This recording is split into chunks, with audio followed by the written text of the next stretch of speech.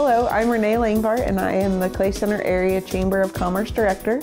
And I'm so excited today to have a very good friend of mine that I get to have a little chat with. This is Tresy Leitzel, and we're going to be talking a little bit about a little bit of her background and why they love Clay Center and everything that they're involved with. So I'm super glad to have you, Tresy. Thanks for having me. Yeah. So Tresy's a good friend of mine, and I love her kids. Her kids and I, we have a nice little history of teasing back and forth. But I confess, I don't know much about your past and where you came from, your background. I've heard rumors that you from a bigger town. Is that correct? Mm-hmm. Yep. I grew up in St. Charles, Missouri, which is outside of St. Louis. Okay. Lived there until I went to college. Went to college in Kansas City, Missouri at Rockhurst. Okay. Which is where I met my husband, Scott. Okay.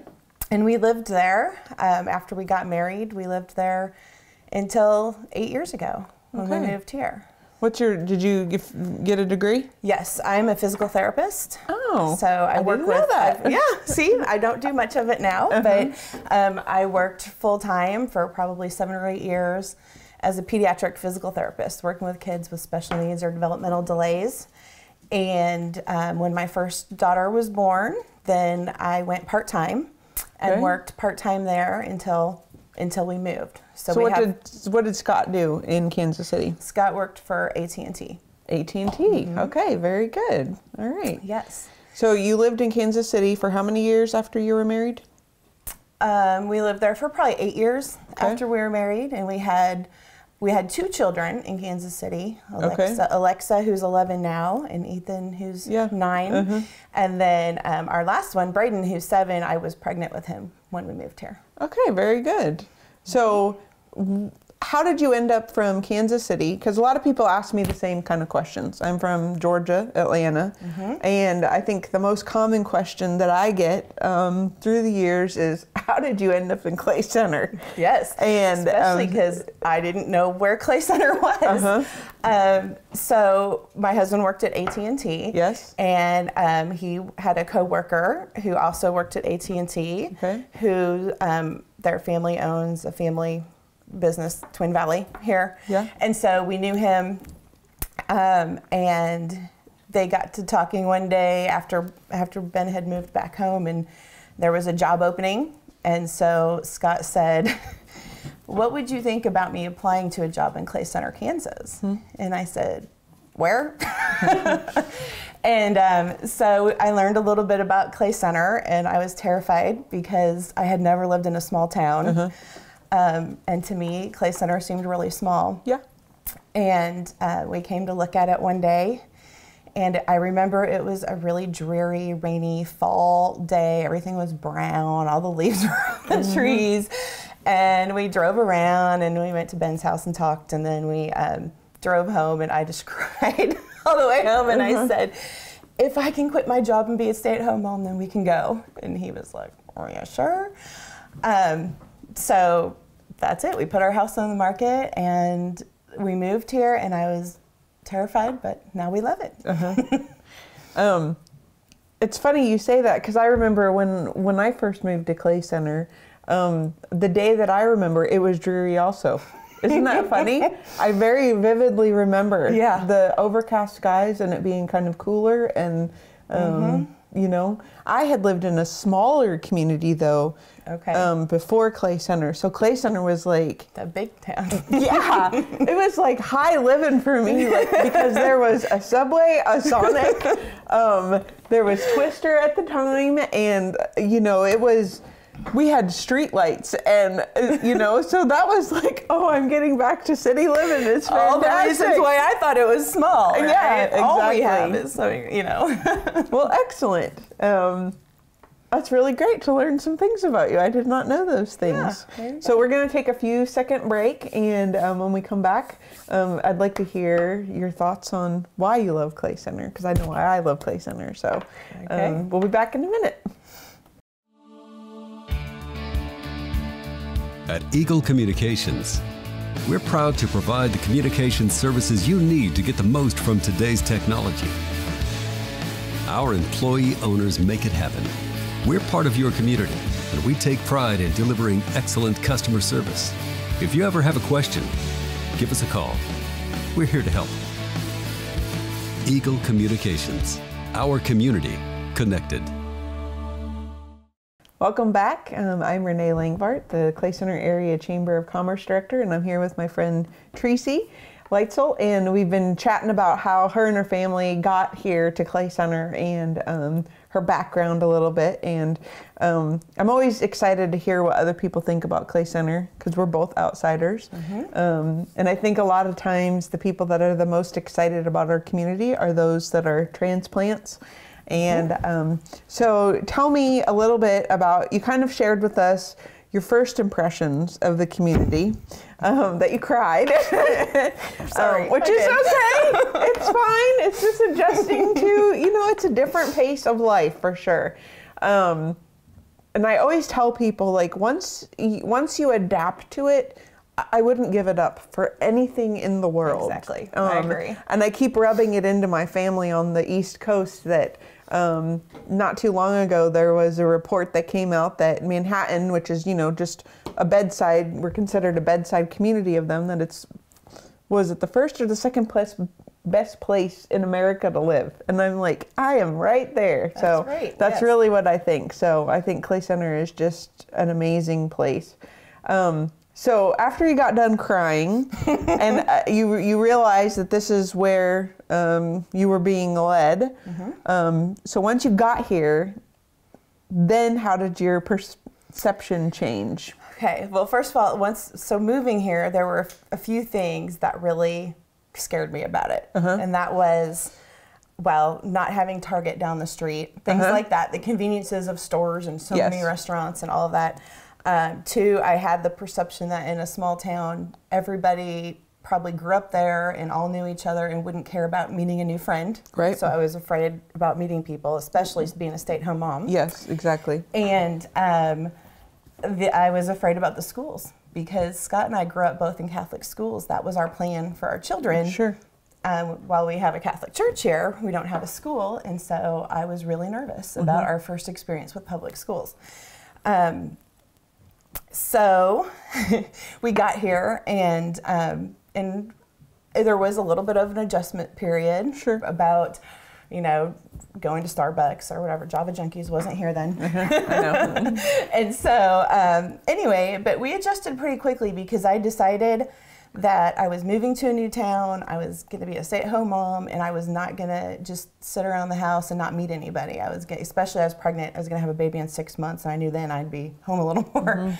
So there were so many opportunities to go out and meet people. Like we went to church probably 2 or 3 days after we moved here, and right away someone came up to us and said, I noticed there's a new family at church, and invited us to the breakfast after church. And we met people there, and then I looked up online all the different things I might take my kids to do, and I saw a Parents as Teachers play group. Yeah. And so I still had boxes all over my house, and I just said, I'm going to do this. And so I went there, and same thing. The Parents as Teacher educator came right up to me and said, oh, I haven't seen you here before. And I told her I was new, and she introduced me to all kinds of moms that I'm still friends with today. Library story time. I mean, there's just so many things that if you put yourself out there, there's a lot of things to do, especially with your small children, which is we moved here with small children. And the people here are just really friendly. Everyone, I did not have to worry at all about people already having friends and not wanting a new one. Yeah, I agree with you. I think that, sometimes us transplants, that is a fear that you think, well, it's just that same old grade school kind of feel. Like everybody's already friends and nobody's going to like me, nobody's going to accept me. And that's just not the case. That's right. And this community is exceptionally kind to one another and friendly. And, of course, there's people that did grow up here. And there's people that still have friendships from 40 years ago or whatever. And it is remarkable to see how people do. You just become it is such a close-knit community. I agree. And that's one of the things that has really made us fall in love with Clay Center is the people that are so friendly. I mean, when 6 months after moving here, we had a baby, and we had meals coming to our house for at least 2 months straight. Some people I didn't even know, and they brought us meals. Yeah. And that just really overwhelmed me with their kindness. And same thing, if we need something improved in our community, the zoo, the pool, whatever it is, then everyone just jumps on board and wants to make it an even better place. I think as a whole, our community has accepted progress and a vision of keeping our community growing and keeping it well and keeping that close-knit community feel. And it does take work. I had said a few years ago, I said, like community takes commitment, and I think that Clay Center really has progressed in that department. That I agree with you that so many people do step up to the plate when there's a need or a void or whatever it is, and people just do. I agree. And so I'm anxious to hear your thoughts on the school, because I agree with you. So I grew up in private schools my whole life until I was in the 10th grade. My mom and dad had me in Christian school, and I remember being terrified of the public school system.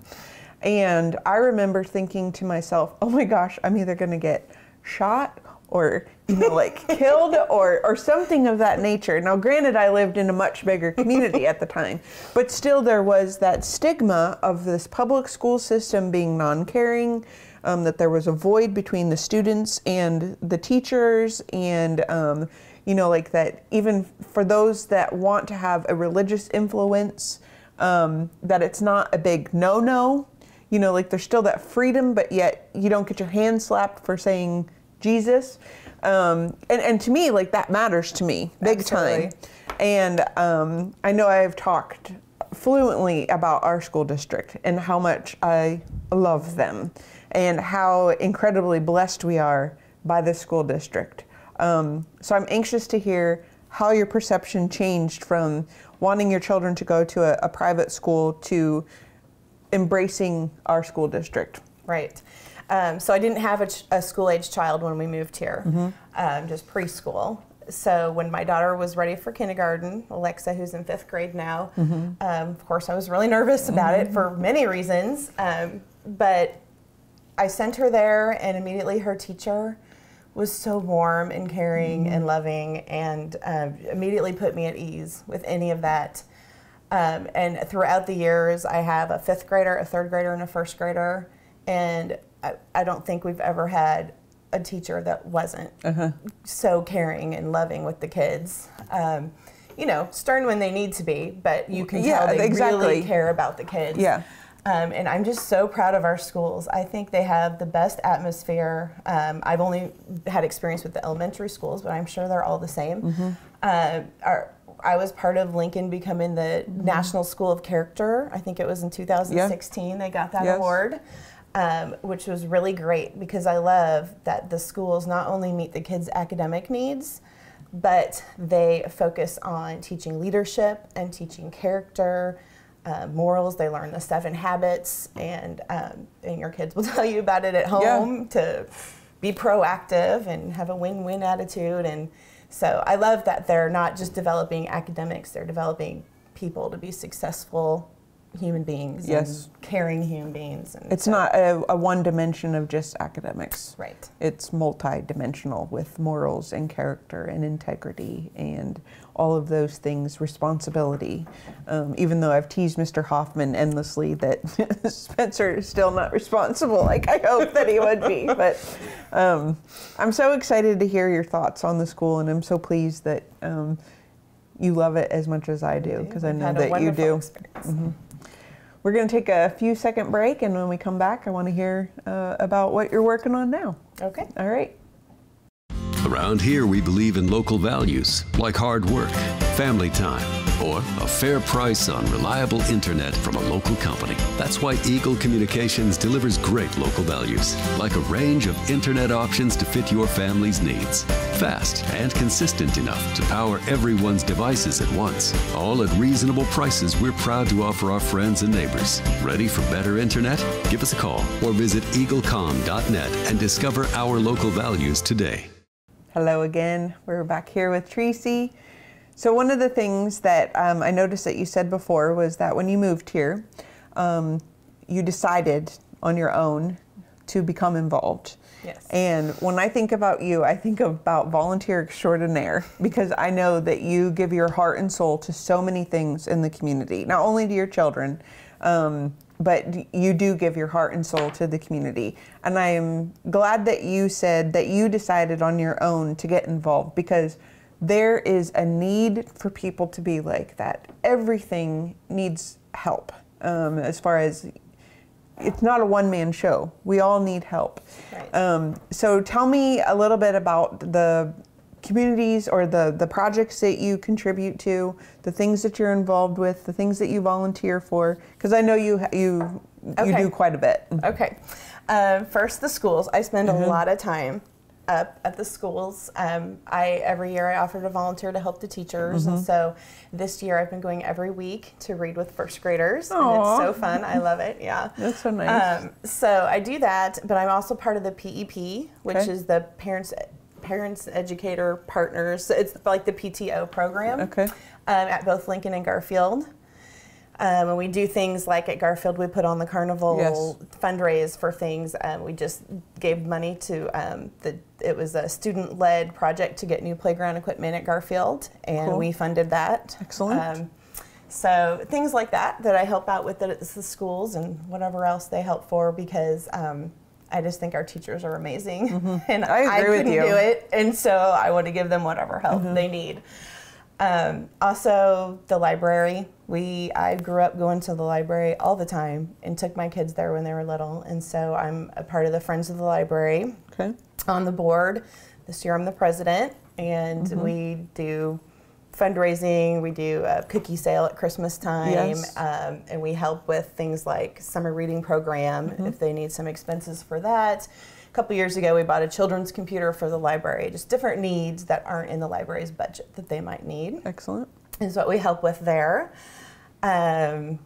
CCABA is the Clay County Amateur Baseball Association. Okay. And my son plays travel baseball, and this year both of them are going to play, so that ought to be fun. And my husband coaches, Scott coaches. Very good.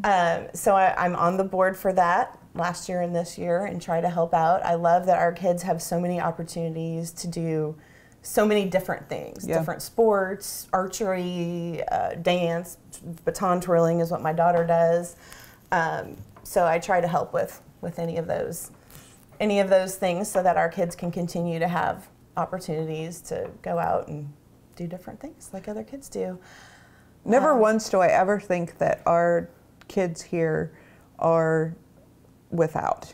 Right, I agree. There's always something they can get involved with. When I look at my kids, I think that they're thriving. Not just, I use the word a lot with the school when I'm talking about the school district. But my kids are going past just surviving and learning. It's that they're thriving. My daughter Jay, she's now a 3-instrument girl. She started out on flute, and she has a band teacher that has encouraged her. She's now picked up the ukulele and the piccolo, and she has the hopes to do so much more.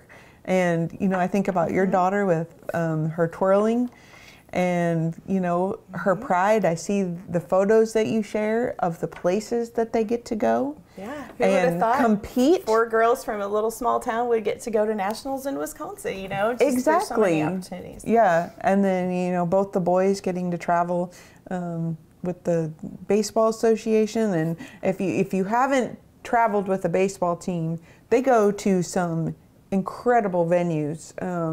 And again, that's just an opportunity so we can still have those big opportunities that maybe the larger communities offer, but then we get to come home to a small knit community and know that we belong to something that's much bigger and greater than what we are. So I think that's one of my favorite things about even the location of Clay Center.